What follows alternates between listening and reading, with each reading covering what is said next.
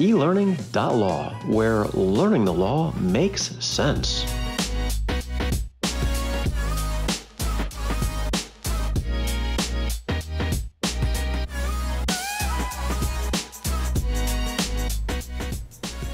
We're back. This is Troy Doucet, and next we're going to talk about how to draft a motion.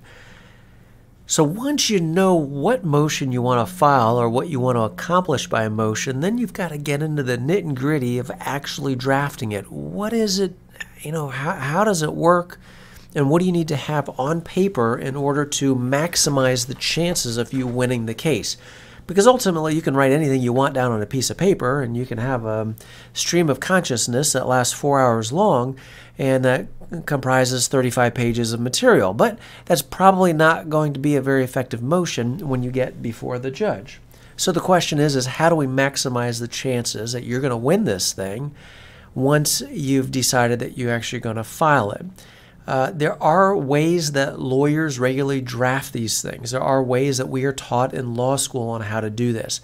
And this part of our motion, this part of our lesson rather, is going to go into a little bit broader picture. And then the next one we've got is all about IRAC. And that's not the country, it's IRAC. That's how lawyers are taught to actually write individual sections. So let's start off with bigger picture. You've decided to draft a motion. The thing you need to understand, or the thing that you need to think about first, is your objective. What do you want to accomplish? What do you want the court to rule for you? Because ultimately, a motion asks the judge to do something preferably in your favor. So what do you want to do? And then how are you going to get there? What is a civil rule? What does a case law say? What's the underlying rule from the case law? Maybe even the standard of appeal. And then you'll understand what your framework is that you have to work within. This is a little bit technical. I don't really want to get into all these details right here with you, other than to say that so long as your motion follows a general framework that I'm showing to you here, you're going to get it heard. You're going to get some kind of opportunity for the judge to pay attention to it. You might not get a hearing out of it, but the judge will be able to understand what you're getting at, what you want to accomplish, and also the end objective. Lawyers that are that have just come out of law school, or lawyers that have been in practice for a little bit of time, are going to need a little bit more individual structure and be thinking about these things, especially the standard of review on appeal, because this will help them decide and you to decide whether or not you're actually going to move forward with the motion. For example, if you have a hostile judge and you want to get in some really technical detail on a motion to compel discovery, it might simply be not worth it to go forward with a motion to compel, because if you don't really need the information, or if it just be extra, it's highly technical. You got a hostile judge that is probably going to rule against you anyway, and because the standard of review for granting or denying discovery requests or motions to compel on discovery is so broad, it allows the trial court, the judge, so much power. You might decide that it's not something that you actually want to go in and do in this case. But if you do, it at least gets you protected from an appellate standpoint. But your overarching objective is the first thing that you want to think about. Once you have your objective, you consider, is a motion the best mechanism to use for it? In the last lesson, I talked a lot about a notice versus a motion. When might a notice and when might a motion be used? A motion might be best when you have something big and important to do. A notice might be something that is less important, that you want to notify, you want to get the information out there, but you don't want to cause World War III over it, and you don't want to give the other side to get, to have a response. So you might do a SIR reply, or a notification of supplemental law that you found, or something along those lines, that doesn't give the other side a chance to respond. A motion gives the other side a chance to respond. So if you're going that direction, if you want to give them that, this is where you should be. Otherwise, take a look at your notice instead. You can think in terms of upsetting the court. You can think in terms of a motion. This is a little bit complex, but this is what we get into a little bit with some of our cases, is do we want to sort of test out and see what the judge thinks about whatever we're doing? I'll give you an example of this. So I had a case once that our clients were the defendants in a foreclosure action. And the case was open about a year or so, and we were doing a good job defending it out. In fact, once we got through discovery, we realized that the bank had miscalculated some of our clients' fees, and some of the things that it added to the loan were improper. And we realized through the discovery process that they were probably doing this to a lot of other people also. And we thought that this was so systemic that it was worthwhile to look at a class action against the servicer, against the plaintiff that had filed this lawsuit. But we didn't necessarily know what judge, or whether the judge that we had right then and there would be open to it, or whether we needed to find a different forum for it, if the judge wouldn't allow us to file it. So what we did was we filed a motion for leave to amend our complaint to add in class action allegations. And the reason why we did that in front of this court is because the case had already been going on for a year. It was already complex enough. And we figured that if the judge was going to be open to looking at and considering even more complexity, then our motion for leave would give him a really easy out to pass on it. In other words, a motion for leave to amend to add in a class action is such a big deal. It would create such a big headache and workload for this judge, who happened to be a man at that time. It would be such a big issue for him to have to deal with. We wanted to test and see whether there was any interest there, whether he would be open to and interested in pursuing this with us. And lo and behold, he granted our motion. The other side got national counsel involved. They had a very large memo contra that pointed at all the different ways that it wasn't going to succeed, and what a big waste of time, and how we're already a year into the case. And we're like, why not? They did. It was pretty clear. We think the allegations are clear. They've done this a bunch of times. Let's do this. And the judge was like, yeah, sure. So in that case, and that surprises us actually, because usually that wouldn't happen, but that allowed us to test the judge's openness to a potential claim. So that's something you can think about. Now, so you've decided to file a motion. What's next? Once you realize you're going to do a motion and you know what your objective is, this is how I tend to think about it. This is how I think that you should frame this in your mind. So I want you to picture this. It's Thanksgiving. Uncle Bob is over. Everybody has an Uncle Bob. Maybe he graduated 5th grade. It's not knocking 5th grade, but it's just he's never ventured outside his own neighborhood. And he's got a lot of opinions. We all have Uncle Bob, so that just has got a lot of opinions about whatever it might be, and is not really interested in to hear what other people's opinions is. I want you to think about your case and think about Uncle Bob for just a second, because he also likes to interrupt people a lot and talk over them. Uncle Bob asks you how your case is going. And at this point in time, you realize you have about 3 sentences to capture Uncle Bob's interest. If you can't sum up what is going on in 3 sentences, he's lost. And if you're successful in those 3 sentences, you've got another 5 sentences to sway Bob to your side. So the question is what do you tell Uncle Bob to get him rooting for your client? This is quintessentially your theme. This is your introduction. This is the thing these are the thoughts that you're going to package down into succinct 3 sentences, 8 sentences, and a paragraph and a half. You're going to be selling to the judge. because some judges have only about this much time to get into and figure out what is the nature of whatever's in front of them and how they might feel about it. You need to get this Uncle Bob to your side right away.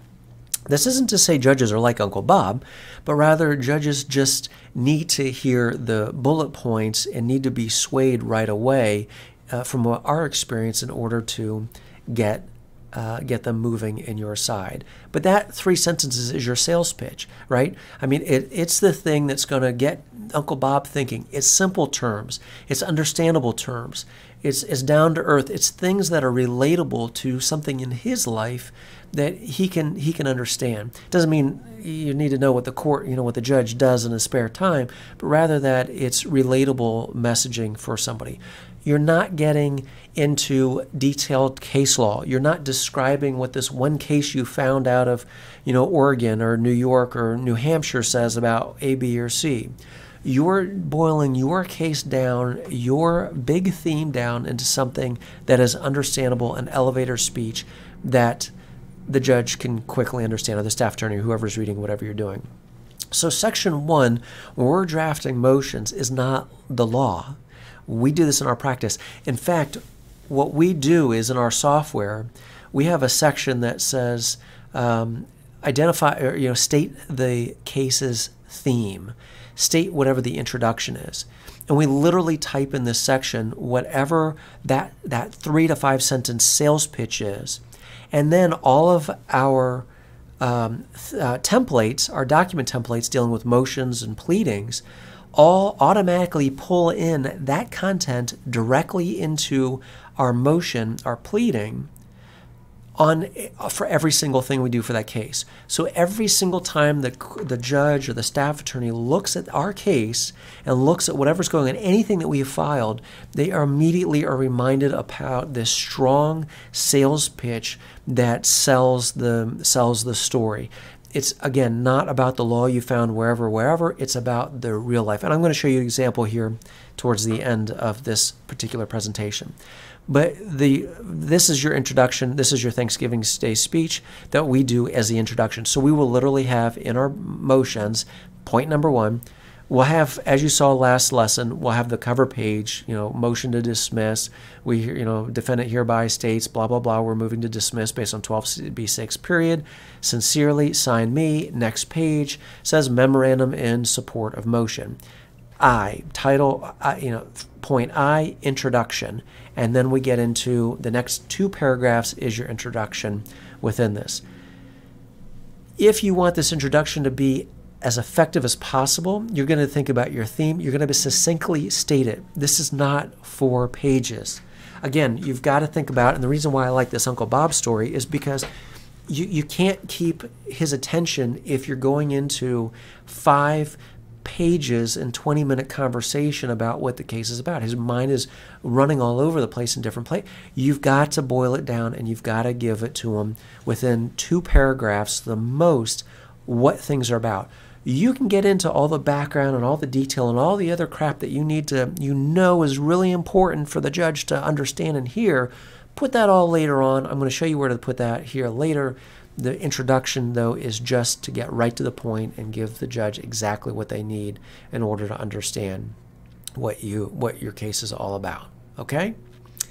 So, what's your story? What is your case all about? Your theme. This is your big picture. I think this is a different way of saying your Thanksgiving story. This is another way that I talk about it. People say, oh, Jimmy doesn't know the forest for the trees. In other words, that Jimmy is looking so much at the individual details and what the color of the bark is on the white pine located 50 feet from him, that he doesn't realize that he's standing in the middle of a forest. So your theme, your introduction is that forest, that thing you need to get to right away in order to be as powerful. Okay.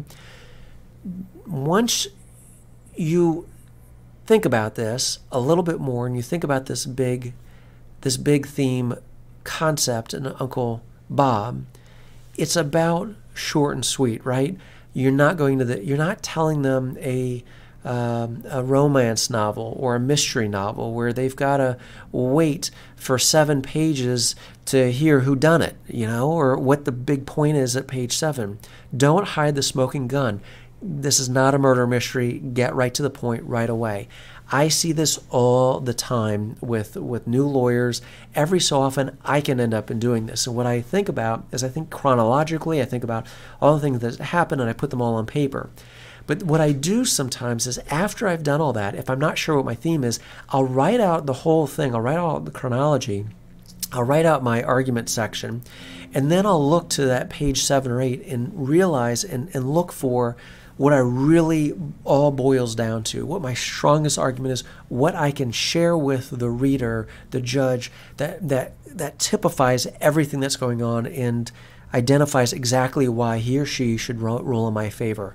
That's what I mean by get it out there, don't hide it, don't put it on page 7. If you're concerned about how to write introductions, write the rest of the stuff first and then come back and do the introduction. That can be helpful. But also, if you think about the introduction first, then you can think of where you're going to be going with your thoughts. But either one of those, this is the idea, okay? I put on here, this is really a training session for some, my lawyers that I teach. Judges might not read further than the introduction, so make it count. I say this a little tongue-in-cheek, but I also think of sometimes it as reality. You will sometimes I have seen judges verbatim write what the other side has written without even identifying any of my arguments, let alone telling me how I was wrong with it. I'll give you an example. Very, very early in my case, one of my first cases, I want to say one of my first 20, 25 cases or so, I had a client that a default judgment was taken against the client. It was a foreclosure, and I'm a judicial sales state. So the judge ruled against him on default right away. And what I found was some kind of I forget what the issue was right now. Something I discovered, and that would allow me to move the court to ask the judge to reopen the case. It's to file a motion for relief from judgment under Civil Rule 60. I found this thing that I would enable to grounds for relief from judgment, and I filed this motion that said we should win this motion based on Civil Rules 60B 4 and 5.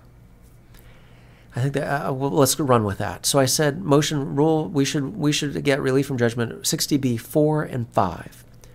Opposing counsel then responded saying, no, they shouldn't win. There's no reason why they should.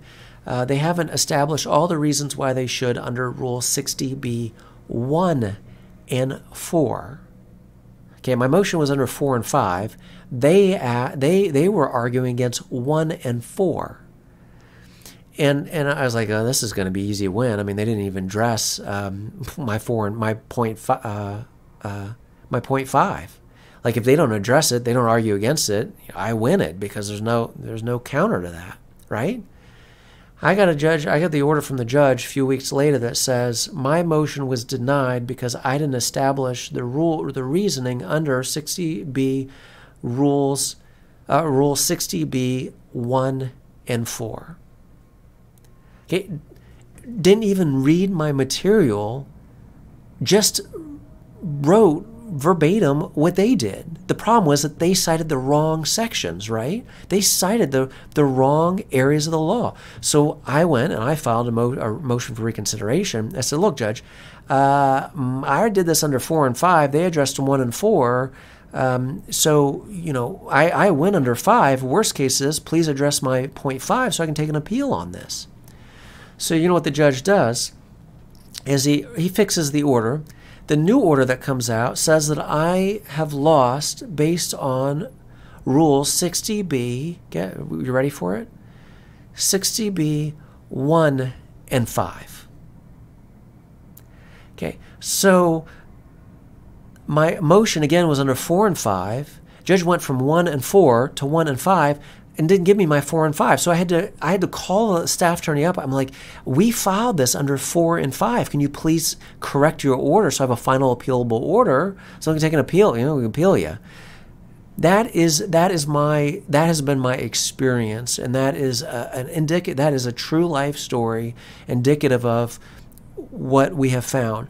Judges need a really good capturing introductory statement to pull them in, so if they don't read anything else, they know you've given them a reason to keep reading a little bit further. I didn't realize that. I think at the time I went too much into law too quickly, like you do, you learn in law school, without developing the strong theme. But that's section 1. So after your 2 paragraphs, that should not be any longer than a half a page long. I mean, longest if you really have to, 1 page, but really a page. And I'll show you an example how to do a good theme. I think in one of our lessons or one of the bonuses, depending on how you purchase this session, or this course. But developing a theme, I get into a little bit more of that. After you get into the introduction, then you get into the background. So your background is their narrative that you get into all the relevant facts. The relevant facts plus the facts that sell your story, right? You got the relevant facts that go to the law, but then you also get the little sizzle, if you can add it in there. Just don't add in things that are absolutely not relevant, and don't add anything to your story. For example, the fact that you made a phone call to the servicer on May 8th, 2014, and your case has nothing to do with phone calls or May of 2014. Like, why did you just add that in there? It's irrelevant fact. Don't add that in there. But if, on the other hand, you can add in, if your story is about how they really pulled the rug out from underneath the homeowner, then maybe those phone calls and what was said on those phone calls becomes a little bit more relevant. But the background is a little bit more novelesque, right? You're going through the facts that and the concepts that are important, logical, and that get right to the point, okay? The real boring stuff, the real legalese stuff, we're going to roll forward into the argument a little bit later. But your background is a story. And I've got some examples here. I have a really cool slide coming up that I'd love to share with you. Here's a story. I don't know where I pulled this offline, but I like the picture. I like the visual. You've got your introduction as your green here. You've got your yellow as sort of your background. And then you get a little bit of the argument, and then you get your conclusion at the end. But to a background point, you're starting at the beginning of time. You're moving forward in a chronological order. You're not attacking the other side's character. It drives me nuts when lawyers do that. John is not a lowlife. John's not a piece of crap. John stole with no regard for repercussions. Or the bank is not a do-nothing, worthless, bank, but rather it's a bank that's been cited 15 times by 10 different attorney generals and has 4 different consent judgment orders against them because of the exact same thing that they did in our case, right? You're implying with the bank that the bank is a really terrible institution without saying they are a crappy institution. You're keeping it the fact bases that go to establish whatever emotional trigger that you're looking to do. Sometimes attorneys on the other side will attack my clients. Sometimes they'll attack me individually, which is always an interesting story or interesting thing to see. And as a side note, I'll tell you why that's interesting and why it's almost a good thing sometimes when the other side is attacking your client's character, your client personally, or you, or the lawyer's character personally. And the reason why it's sometimes a good thing is because it really reflects that you're winning the case, or the other side thinks that you're winning the case. Here's an analogy for that for you. If you like sports and you've got a sports game going on and you're rooting for your side and the other side is losing, do you have any desire whatsoever to walk up to the opposing side's coach and punch them in the face? No. Your side is winning. You're on cloud nine. You're feeling great. There is no reason for you to walk across the field and punch the other side's coach in the face. Like, you're not mad in the slightest bit against that opposing counsel or that opposing party's coach, right? The same thing applies in litigation. If the other side is attacking the players or attacking it's because, not because they feel like they're winning and they're awesome and they're on cloud nine, it's because they're losing and they feel like they're losing miserably.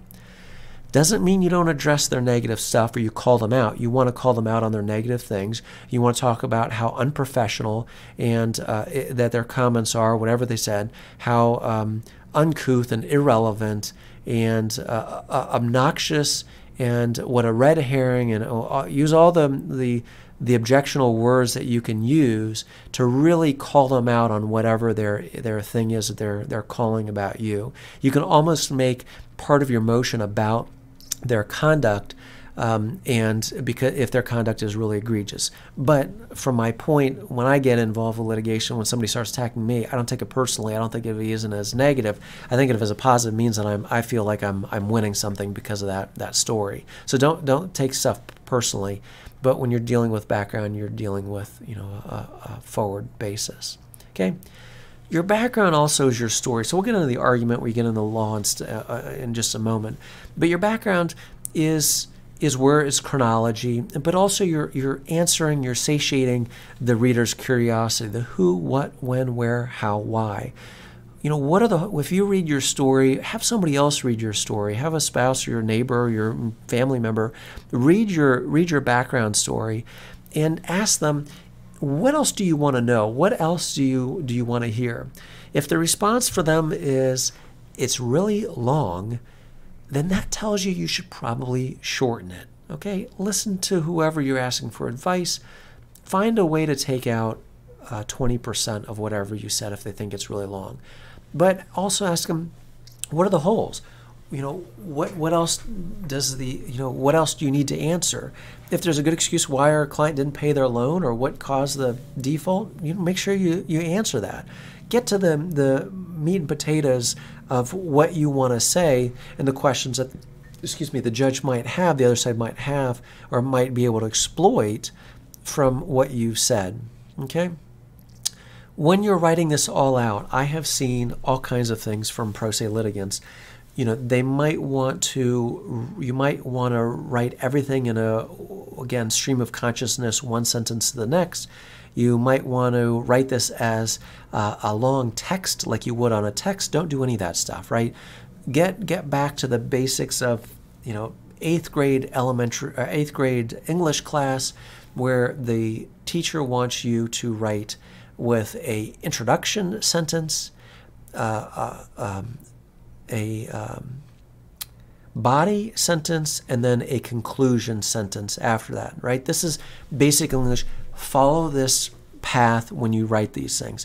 Do a little indent. The shorter the paragraphs can be, the better. This is a decent length for one paragraph that goes into your work. Don't write, include periods. Write in capital letters. Use commas as appropriate. I'm going to show you a Word has a check mechanism already built in, but this is how you actually want to write. You want to have a conclusion or a transition sentence at the end of each paragraph as you get in the next paragraph, but each paragraphs are written like this. It's a lot better than just one long page of a bunch of words on it. Now this is the cool slide that I found, this cool information that I wanted to share with you that I love. It's so interesting. The New Yorker magazine, if you know what that magazine is written at a 5th grade level. New York Times, 6th grade level. Okay, I read the New York Times. It's they write a lot. I mean, those articles are long, but 6th grade level is average. The Economist average reading level is 8th grade. So here it is, readability scores. There's New Yorker and New York Times Economist. The Economist is a magazine that is it's highly it's not highly it's technical with stories involved, right? There's stories that are broken down into concepts that are page long usually that explain something out in such a way that's plain English. But the point here is that it's an 8th grade level. This thing is not college level reading or graduate level reading. Sometimes that people feel like they've got to be really fancy with the words that they use, or get into a lot of, big words, or they'll use, thesauruses to find the biggest word they can find for whatever they want to use. And that's not the way people read. Even, highly educated folks that are reading The Economist, the material they read is on an 8th grade level. It's not 12th grade or 16th grade, right? This readability is based on words per sentence and syllables per word. The lower the number, the better. Lawyers are being taught, when I went to law school, when I graduated in 2010, 2007 to 2010, I was there. Our writing professor did not want big words. We weren't to use Latin words. We were to keep things simple and understandable in plain English. There is a real shift in the law profession towards plain vanilla, simply understood words, and you should follow that. You should not try to compensate for a feeling of inadequacy or feeling that you don't have the legal training that everybody else does, or the other side's at a bigger law firm, or they're smarter, or they're better, or they've got more experience, or whatever it is, so you need to add in a bunch of big words. Don't fall into that trap. Just think of what you're doing as, does this make sense? Is it short? Is it easy to understand? And that sentences are no longer than a line or two at the most, and your paragraphs are also short. You have an opening, a body, and a transition into the next one. That's how you're going to have a real strong product that you produce. To that end, here is what everybody is. If you don't believe me, here's your U.S. National Adult Literacy Survey. Look at this. First or second grade reading level, 21% of Americans. 27% plus 21% is 48%. Nearly half of Americans read at a 3 to 5th grade level. You add on 32% of that, what do we have? 81% of Americans read at a 9th grade level or below. Only 17% can read at a 10th grade or above, and only 3% are 16th. 16th is college graduate. This is lawyers. Lawyers have, what do we have, 20 years of education, right? But only 3% of Americans read at that level. So when you're writing this, it is critical that you are writing your content for the people over here, because your judges are going to be over here. Also, I'm not saying they're going to be over here. I'm just saying, as a percentage of Americans are concerned, you're going to have some judges that read between, a 6th and 9th grade level. So why give them something that is more complicated, that's going to take more time and more energy to read? Plus, when you use easy-to-read words that are smaller, it flows faster. It looks better. It's easier on the eyes. You can organize things logically. Here's all these things I have. It does not require a second or third reading. How many of you, when you read something complicated, have to go back and read the same sentence over and over again so it can sink in? You don't want somebody reading your material, your motion, to have that kind of problem. You want them to easily flow from one section to the other, from one sentence, one word from another. Using smaller words are going to help you do that, okay? Now, if you want to test it, you have tools out there. I actually use a program. It is downloadable. I forget the name of it right now, and I don't want to go to my desktop to tell you. It's a really neat program. You can go, search online for readability software, and they can test it out. It's only like $10 or $15, and you get a lifetime, access to it. It's actually software you download that does all this checking. But if you don't want to go that route, and you don't want to go into too depth of something, you can use Microsoft's. If you use a Windows thing, I'm sure Apple's has something very similar. When you're correcting grammar in Word, you can select Show Readability Statistics checkbox, and at the end, after you're all done, it'll give you the readability scale. The higher the score, the more readable it is, and this gives you an easy way. What it also makes sure is that your grammar is correct and your spelling is correct. Check your grammar. Make sure your commas are where they need to be, your periods are, that you're using the correct punctuation throughout the document. This is going to be important for your background, because again, you want simpler is better. You want everybody to be able to hear it. How would you explain a 10-year-old? Think about the background details. Stop assuming the reader understands or even remembers your case. You know, a judge might have 1,000 different cases. Federal court judges might have 300 or 400 cases or 200 to 400 cases. They're not going to remember necessarily every single one that is before them. State court judges that have a lot of foreclosures that are filed, one's going to run through to the next. So keep that introduction consistent, but also keep that background where it's easy to understand and they can follow through easily. Section 3, Law and Argument, is your next major section that you're going to be following, that you're going to have in your motion. This is where you get into all those cases that you really are dying to include within this motion, the things that you want to get off your chest, you want to make sure the judge sees. This is where it's going to go. This is where you're going to persuasively not only technically argue what other law is, but also sell the judge that, or sell the staff attorney, whoever's reading it, that whatever you're bringing up is legally relevant to your story and why you should be winning. Okay, the very first section is generally the legal standard. We all include this. I mean, I still include summary judgment standards, even though everybody that's been litigating past a few months knows what those standards are. Judges certainly who have been on the bench for a while all know what the summary judgment standard is, and it's almost superfluous. It's almost unnecessary, but it's expected. So you should have it in there. So standard of legal analysis to be used is, for example, your summary judgment. We talked about Rule 56, genuine issue of material fact, and that you're entitled to judgment as a matter of law. That's right there in Rule 56. That's what you have to show. That's what you need to prove. What you also have to prove in 56, within 56A and 56C, is that you have to attach evidentiary quality material to the motion in order to win it. That's why it's important for you to know what this standard is.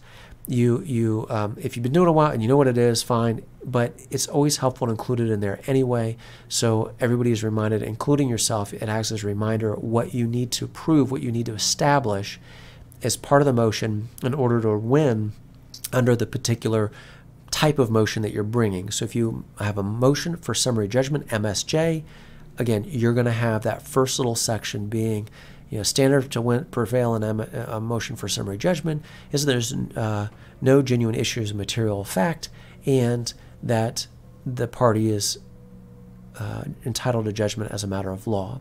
And then if you are defending against summary judgment, you might find some case law that says, and the court should be really careful about granting this and should be very cautious, and the default is not to grant them easily, and how we don't want to resolve cases on the technicalities. We want to make sure we're getting into the substance, so their motions for summary judgment should be denied.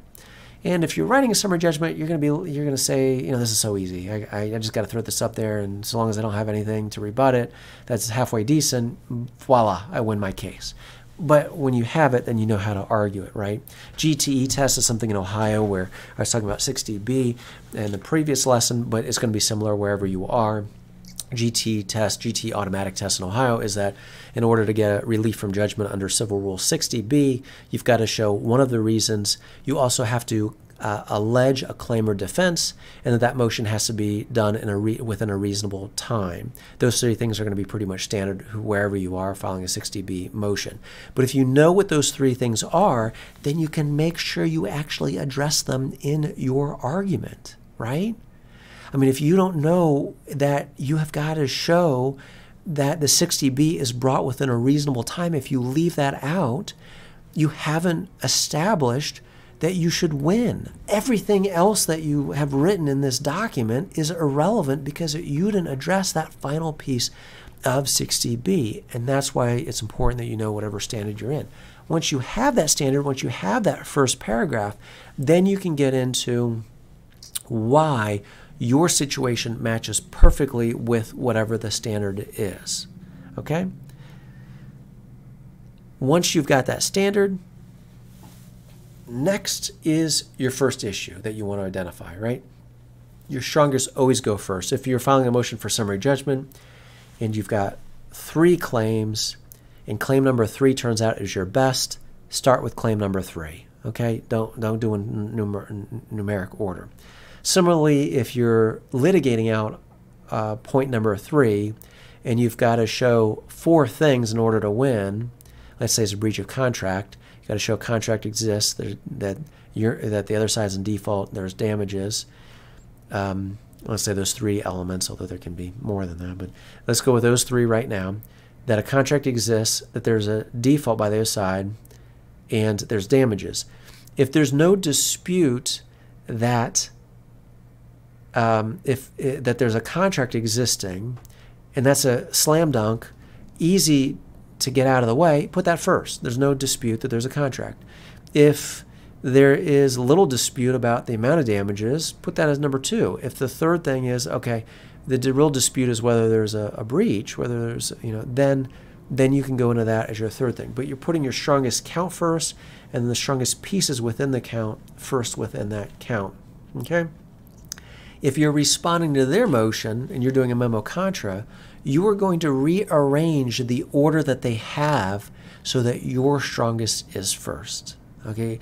This is a little trick, and you're allowed to do this, and new lawyers sometimes don't know that, but if their count 5 they're trying to win on is total baloney and total ridiculousness, you start with that 5 in your first argument, because what you're going to want to do is show how absolutely wrong it is, how nutty it is, or how not even close to conforming to any of the evidence or facts, and ergo I can't even believe that they're trying to argue this.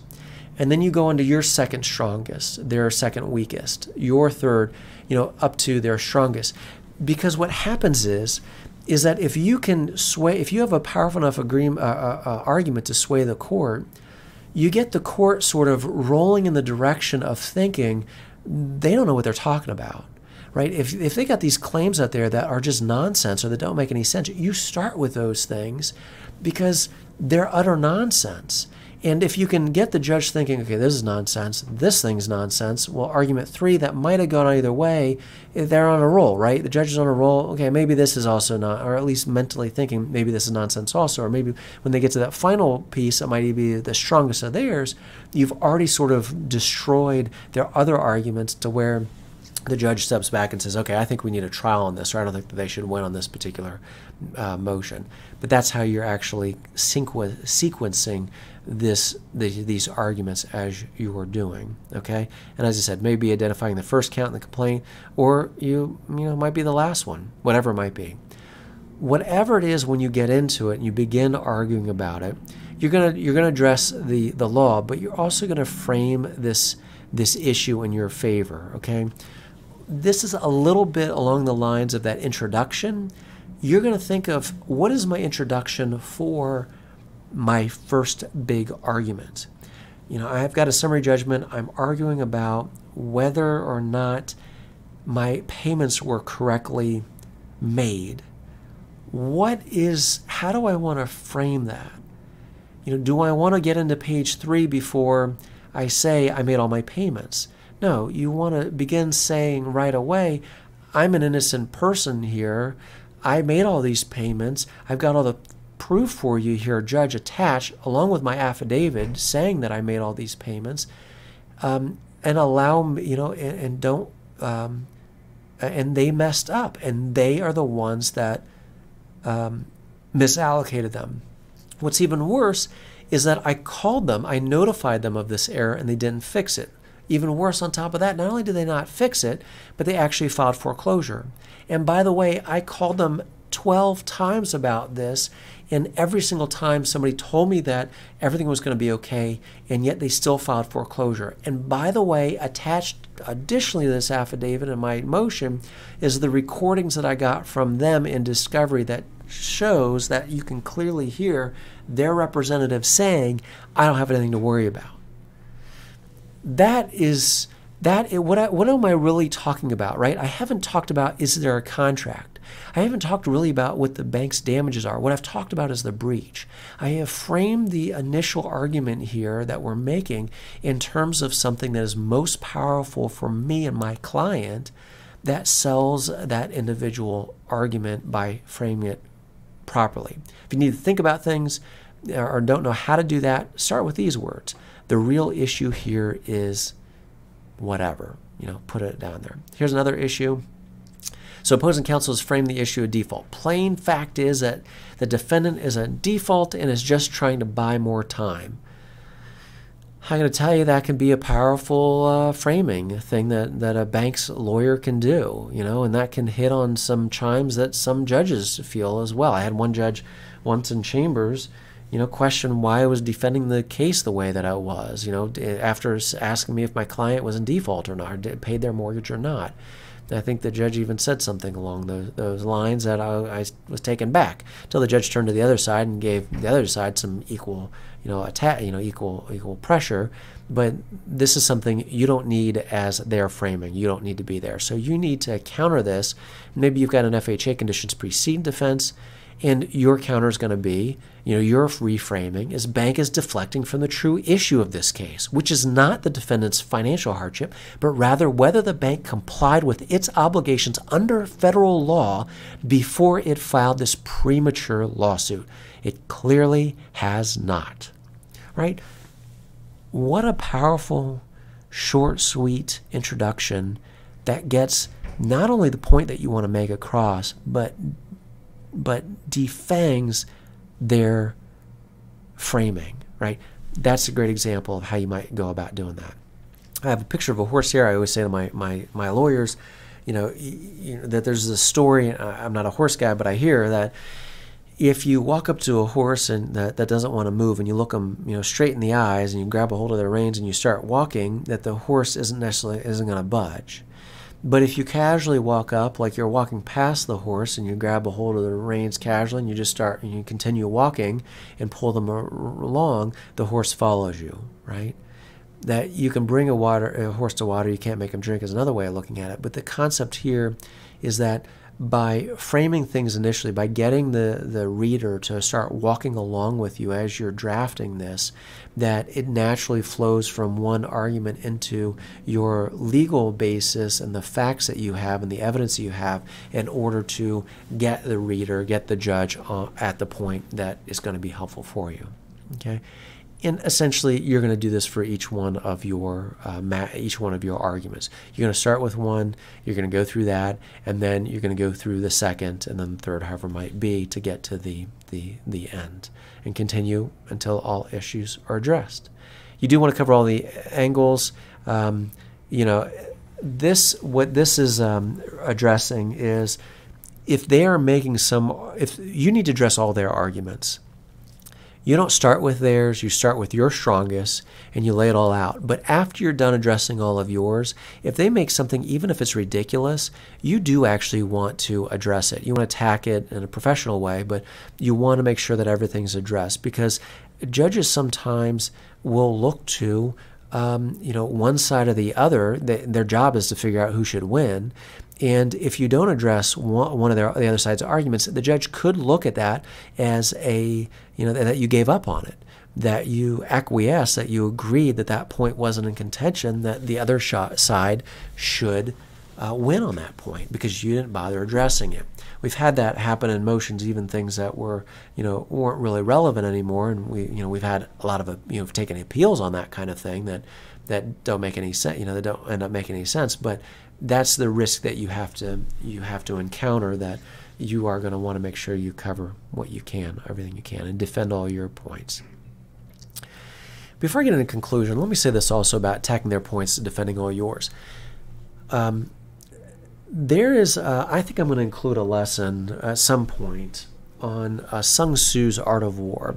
I analogize that a few years ago. I rewrote the book to effectively follow litigation. Sun Tzu's, my copy is The Art of War for Lawyers. But one of the neat things that Sun Tzu talks about in warfare, and it's very analogous to litigation, which is essentially warfare on paper, but is that if you are up against an army And they and your defenses seem strong, they are going to need to pick a point of attack. And that point of attack is usually going to have to be a spear. It's going to have to be direct. In a litigation, you'll find the same things. If you have 5 or 7 different counts, I had this once in a case, or I did this on purpose, where we had 5 or 7 different counts. Really, one of them, one of the 6th or 7th, was actually the one that I thought was really important, that I wanted to win on, that I wanted to pursue. But I included 6 or 7 because when they went to attack my case, they would have to spend an equal amount of energy on every single one of my points. And people don't tend to do that. What happens is they pick the one that they like the most or that they want to pursue, and they put all their energy into it. So opposing counsel, that's what he did. He put all of his energy, pages of argument, onto point number 2, count number 2, or 3 that I had.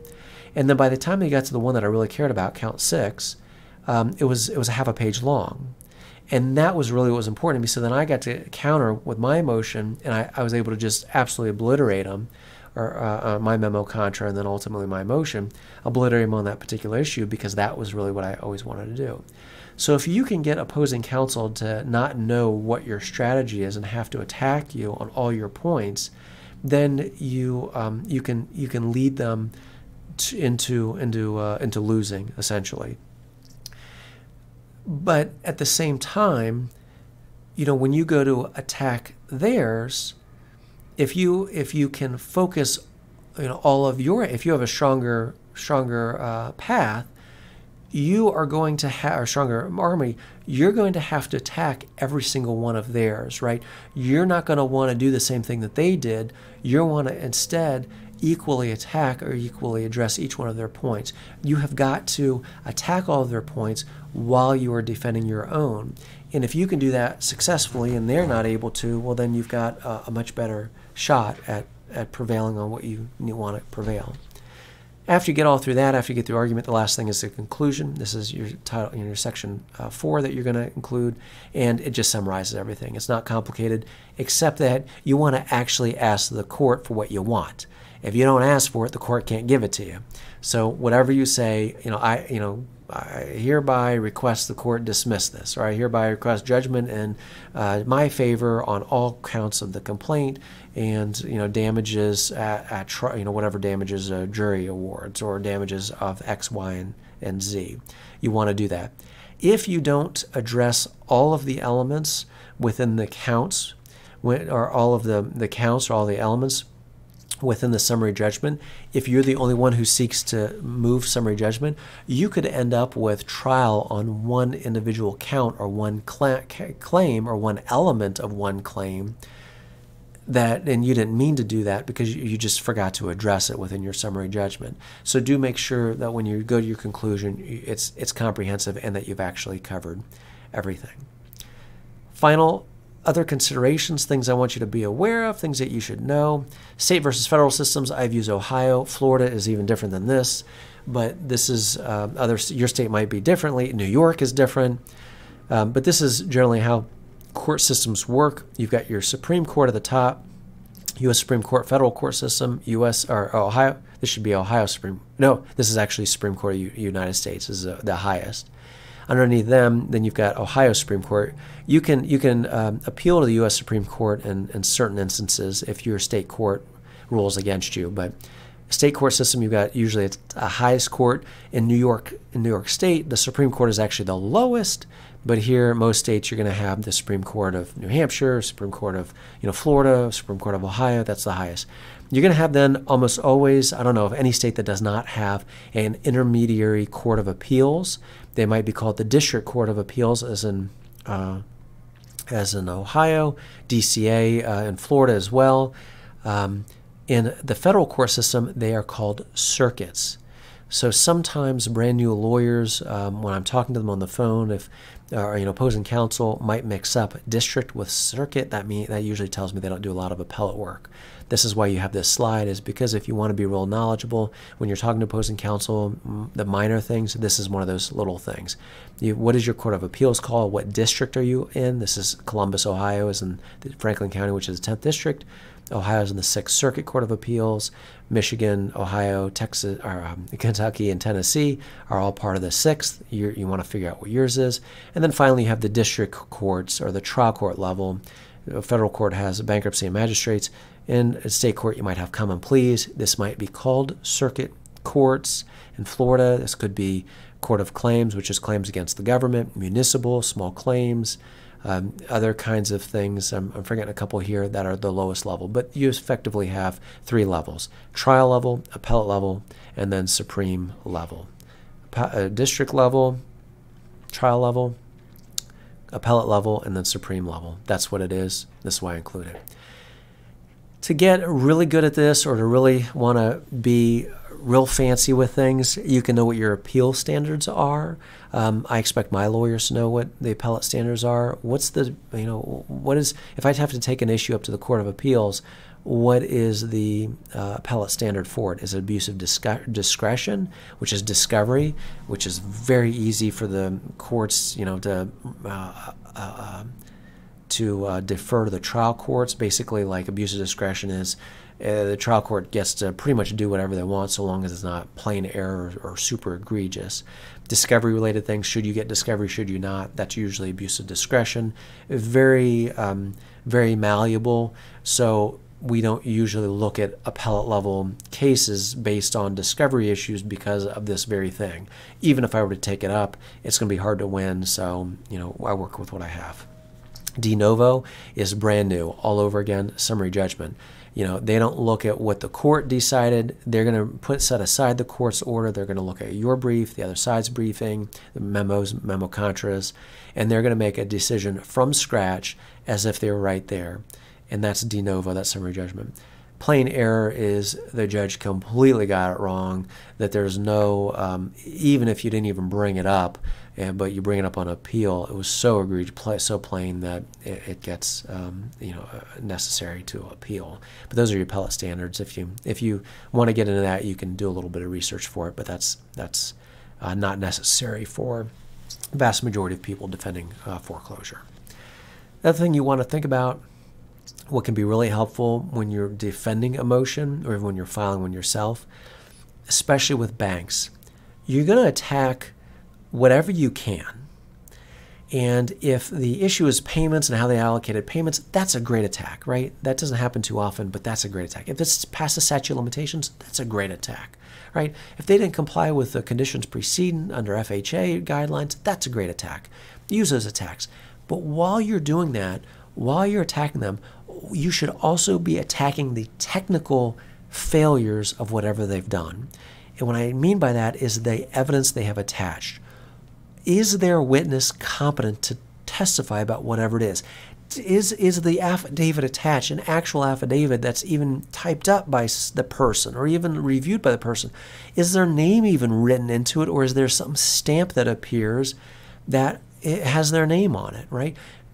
Is the affidavit complete? Does it talk about all those things that need to be discussed to meet the evidentiary guidelines, which I've included a lesson on evidence here as well. Watch that evidentiary lesson if you want to know about how you attack this kind of thing for hearsay and other kind.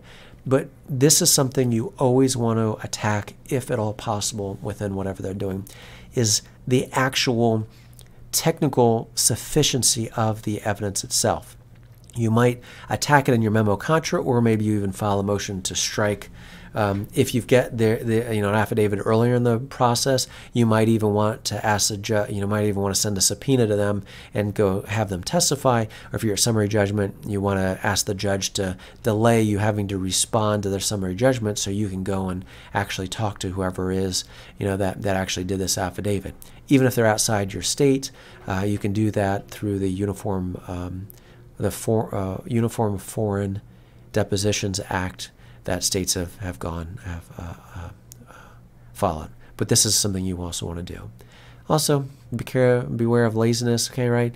Overextension.